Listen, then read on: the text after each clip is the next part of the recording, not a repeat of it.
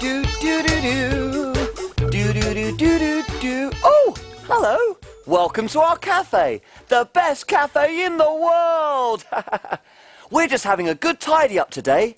I'm doing the kitchen and Ben's doing the cafe. Small! Small! Ho, ho, ho! Something awful's happened. What? What is it, Ben? Oh, hello, everyone.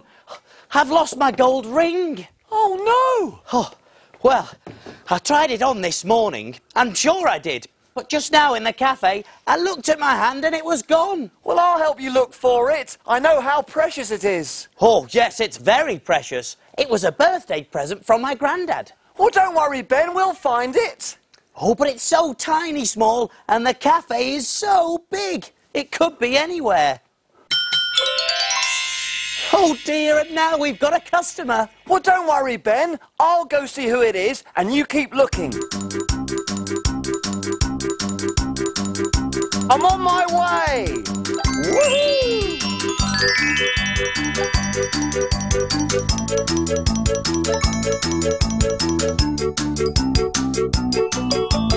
Who's in our cafe today, Small? Well, it's got black and white feathers, wings, and a beak. Oh, so it's a bird. Oh, is it a penguin? It's not a penguin, Ben. It's a bird called a magpie. A magpie? I heard you could bring good luck if you said, "Good morning, Mr. Magpie. Where's your brother?" Go on, Small, say it. OK, Ben. Good morning, Mr. Magpie. Where's your brother? Ooh! Sorry. It's not a Mr. Magpie. It's a Mrs. Magpie. And her name's Monica. I'm sure I've met Monica before. I think it's time to look in my book.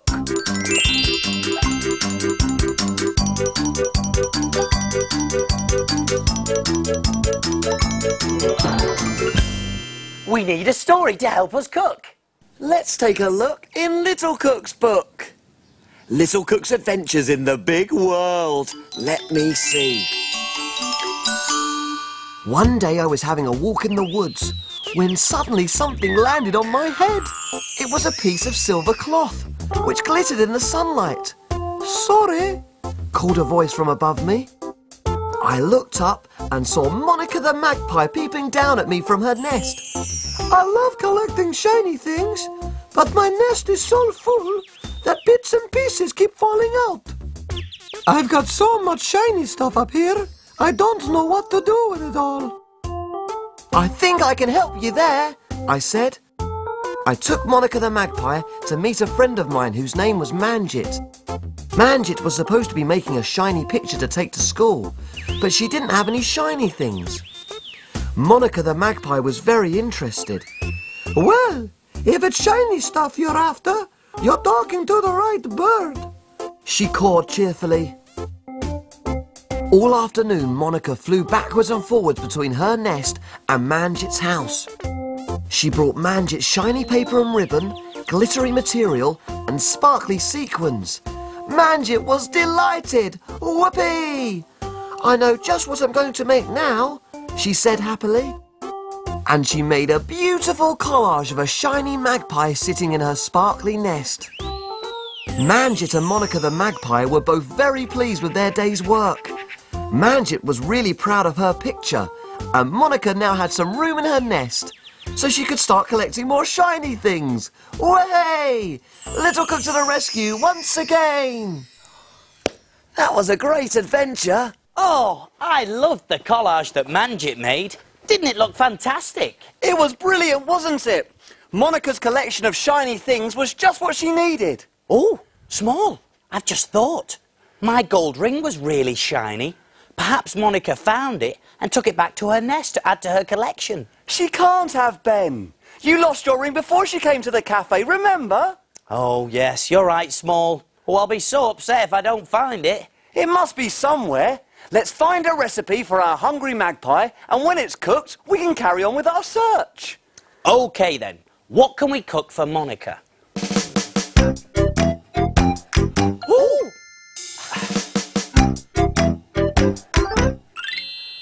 I know! Big Cook's Big Cookery Book. Of course, the big cookery book. There's recipes for everything in there. And where do we look for things to cook? In the book, in Big Cook's book. I don't suppose there's any shiny recipes, Ben. You suppose wrong, my little friend. Look, a fruity nest. The perfect recipe for our birdie customer. And even better, Small, you use shiny foil to make the nest. That's spot on perfect. Let's make it. Come on then, little cook. You read out the ingredients and I'll see if we've got them. OK, let's see. We're going to need honey. Honey, over to the cupboard. Here we go. Honey, got that, Small. Lemon. In here, there we go. Got the lemon. A cooking apple. There we go. Nice big green cooking apple. Yep. Summer berries. It says here we can use tinned, fresh or frozen. We're going to use fresh. There we go. And frozen yoghurt. Frozen yoghurt. Oh, there we go. Nice and cold. Yep. There we are. Everything we need for the recipe. Frozen yoghurt's really interesting, but I wonder how it's made. Hey, why don't you whiz off on a yoghurty mission and find out, and I'll get everything ready. That's a great idea. See you later. Hoo-hoo-hoo. Hey, why don't you come along too? Way! Go, Small, whiz away! I wonder what he'll see today.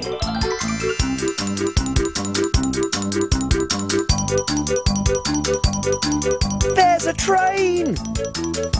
Choo-choo!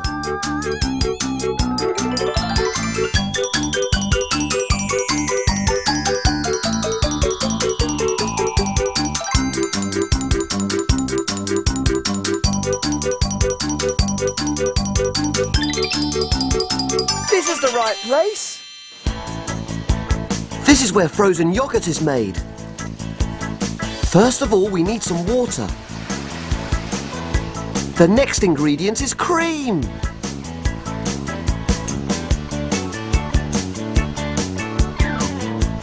There are lots of ingredients used to make frozen yoghurt, and they all have to be mixed up together. Mixy, mixy, mixy. This sugar adds a little sweetness to the frozen yoghurt.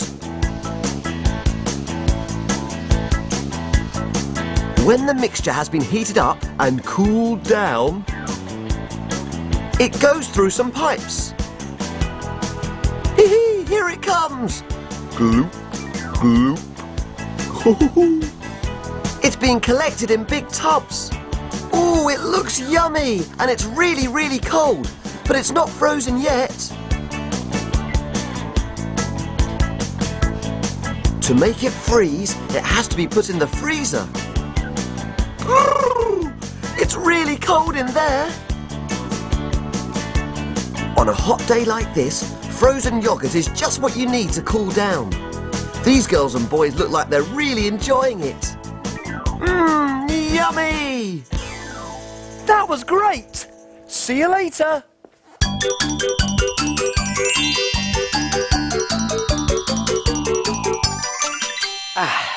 Right, everything's ready now.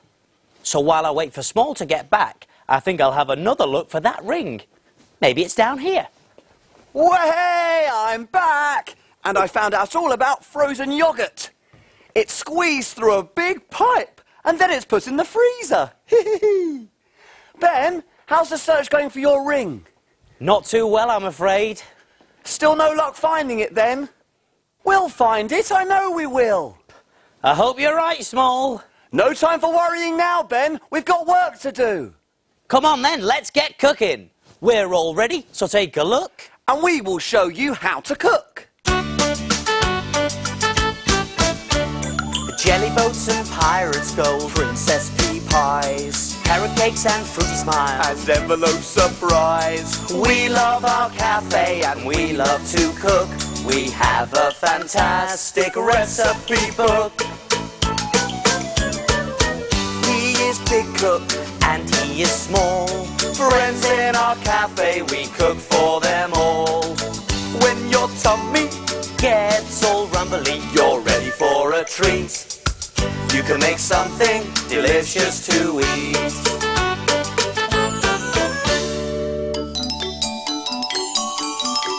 Have you cleaned the surfaces? Yes. Have you washed your hands? Yes! All clean and ready to cook. Do you remember the ingredients for Fruity Nest? You do? There was honey, 1 tablespoon, lemon, the juice of half, a cooking apple, 1, summer berries, 4 tablespoons, and frozen yoghurt. 4 tablespoons. Whoopee, let's get started. Now the first thing we need to do is turn on the oven to 200 degrees Celsius, gas mark 6. And remember, this is a job for your grown-up helper to do because the oven is hot, hot, hot. Then put the berries and honey into a mixing bowl and use a fork to mix them and squeeze the fruit a bit.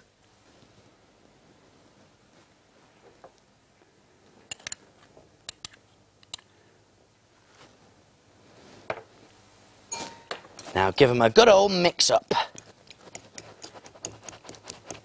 Then you add the 4 tablespoons of frozen yoghurt and mix it all up again.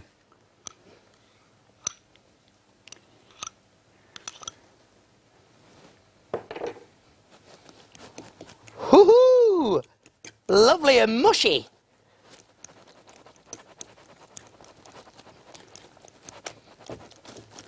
Pour the mixture into a container, then put it in the freezer for 3 hours. In it goes. All in. Pop on the lid. And over to the freezer.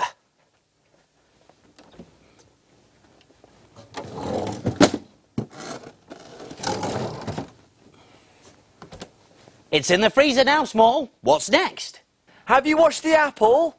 Certainly have, Small. Now you need to take out the core and make sure the hole's big enough for the filling. Okay, here we go.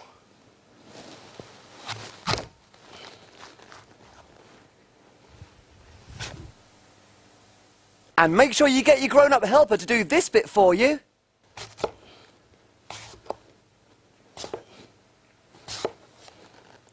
Then you need to brush the inside of the apple with lemon juice. And we'll need some silver cooking foil. I'll go and get that, Small. Brushing the middle of the apple with lemon juice stops it from going brown. There you go, Ben. Thanks, Small. Brushing on the lemon. After you've brushed the inside of the apple with lemon, cover it in foil. So we wrap the apple in the foil like this. Oh, it's lovely and shiny. Then pop it onto a baking tray and then put it in the oven for 35 minutes. So, oven gloves on and over we go. There we go. And remember, this is a job for your grown-up helper to do. In the oven it goes for 35 minutes until it's nice and soft, but not mushy. I'll set the timer to 35 minutes. Hey, Small, I've just remembered a rhyme. It's all about different numbers of magpies and what that's supposed to mean. Oh, let's hear it then, Ben. OK, it goes like this. 1 for sorrow, 2 for joy, 3 for a girl, 4 for a boy, 5 for silver, 6 for gold, 7 for a secret never to be told. I think Monica will bring us good luck, and we'll find that ring of yours, Ben.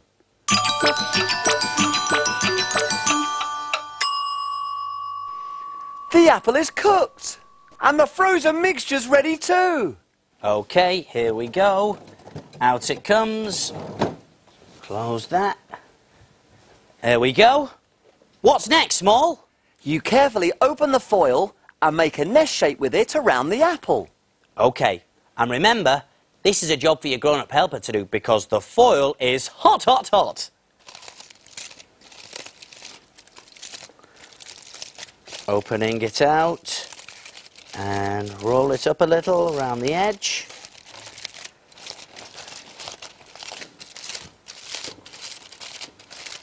Then you put the apple and the foil nest onto a plate and put the yoghurt and fruit mixture into the middle of the apple. OK, here we go. Onto the plate.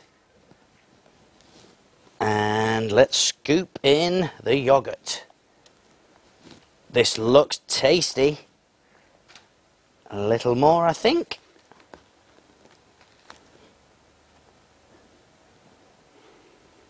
Last thing, if you have a few berries left, you can use them to decorate the top of the apple. And it just so happens we have. Ta-da! Sprinkle them on.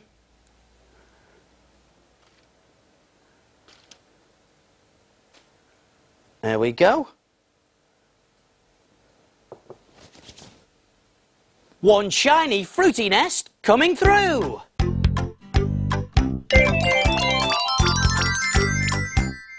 There. All done.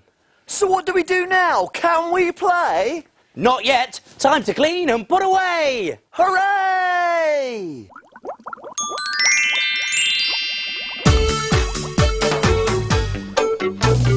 Wash, wipe, scrub and clean. Make the kitchen sparkle and gleam. My name's Ben. And my name's Small. We've got the cleanest kitchen of all. Tidy all the bits and bobs, the things that help us do our job. Ingredients we'll put away, ready for use another day. Pots and pans will start to smell if we don't wash them really well. And now it's clear, let's all smile, we'll be finished in a little while. All around, up and down, we've got the cleanest cafe in town.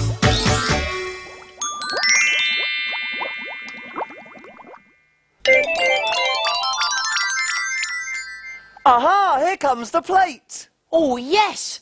And it looks like Monica enjoyed her fruity nest. Look, Small, she's left a note. Well, what does it say? What does it say? Let's see, shall we? It says, Dear Big Cook Ben and Little Cook Small, my apple was delicious. Thank you. And I loved the shiny nest. Do you mind if I take it away with me? By the way, you know how good I am at spotting shiny things? Well, I spotted this under the table, so I'm going to give it to you as a thank you present. Love from Monica the Magpie. I think I know what Monica's found. Do you? Oh, Small! It's my ring! Monica's found my ring! Oh, I must have dropped it earlier when I was cleaning the cafe. Way! Oh, I'm so happy I could jump for joy. In fact, I think I will. Whoopee! I knew you'd find it, Ben. See you soon.